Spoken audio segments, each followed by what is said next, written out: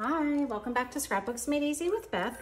Today I'm going to show you a super simple page using the Creative Memories circle cutter. If you're not familiar with it, so this is where your blade is. You do have to push in the white and push it down in order for the blade to pop up and actually cut, because you can't cut yourself like that, which I love.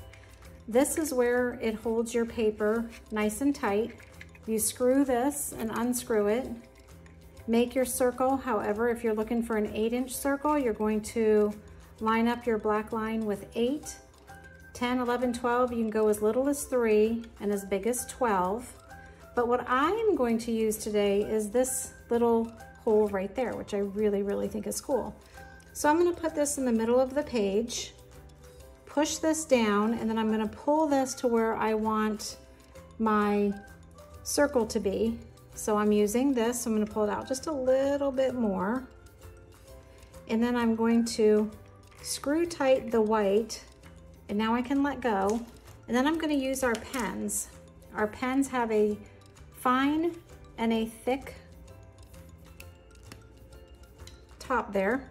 So I am going to put this in, and I'm going to draw this circle all the way around.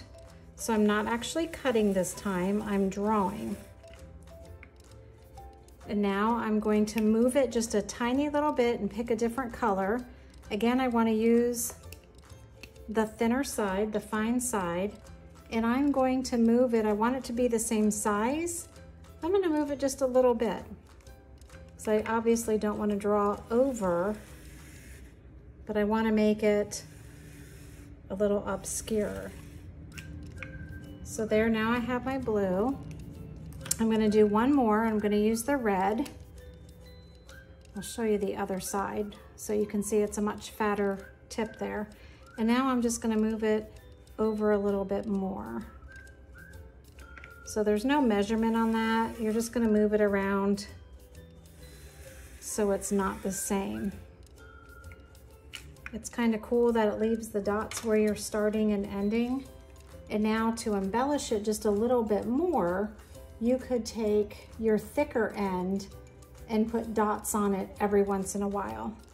So I could just put a fat dot in and around it, no rhyme or reason. I'm just going around. One more. And then I could take the blue and do the same thing. Use the dot edge, go around, just for decoration. And now I'm going to do the same thing with the yellow. It's a little harder to see, obviously, but have some yellow dots as well. All right, so now I've drawn a really cool thing to have my background.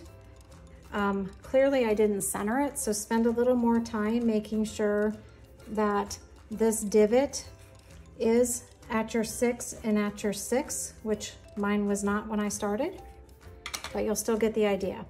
I have pre-cut some squares. These are 4.5 by 4.5. So I'm going to put those, overlay these on my circle. I still want my circle to show, so don't cover up too much. And then this one is 3 by 4.5.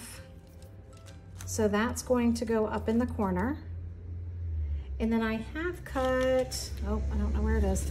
I have cut a white piece of paper. So that is perfect.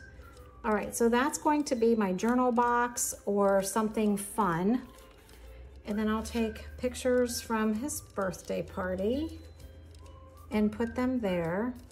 And then what I'm using is the Birthday Bonanza. So it's fairly new from Creative Memories. It has some bling if I wanted to use that, and you can kind of see it has birthday wishes, hip hip hooray, time to party.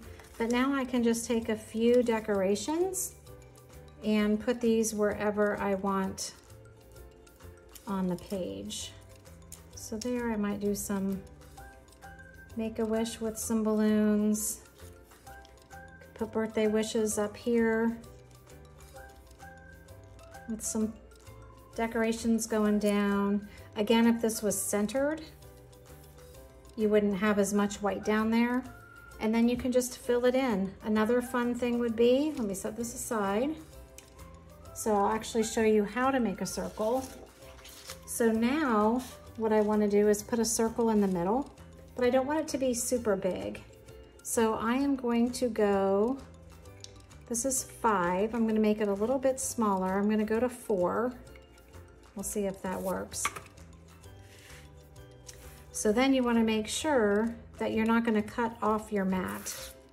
So if I just hold that and turn it, I can see under that divot is where it's going to cut, and it'll work. So now I'm going to push the white in and down on this. And just like that, I have a circle.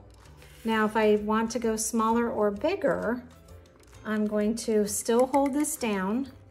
I'm going to loosen it up, and I'm going to move this in just a little bit, and I'm going to do it again.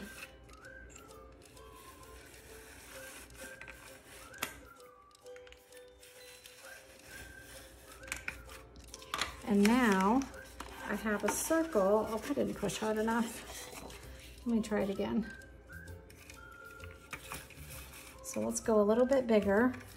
And yep, you'll probably do the same thing when you first use it. I'm a little distracted.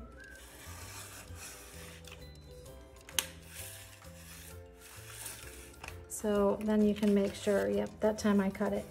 Now I'm gonna go out or in just a little bit. It doesn't really matter which way you go. And you're gonna cut it again. There we go, that time I'm pushing hard enough. All right, so now I have a fun little circle that I can add to the page. Maybe down here. I could put a picture in that, or I can highlight. So the circle cutter can be a lot of fun, either using pens or just to cut a circle out of your paper. So I hope you enjoy it, super simple, and I will see you all next week. Thanks for watching.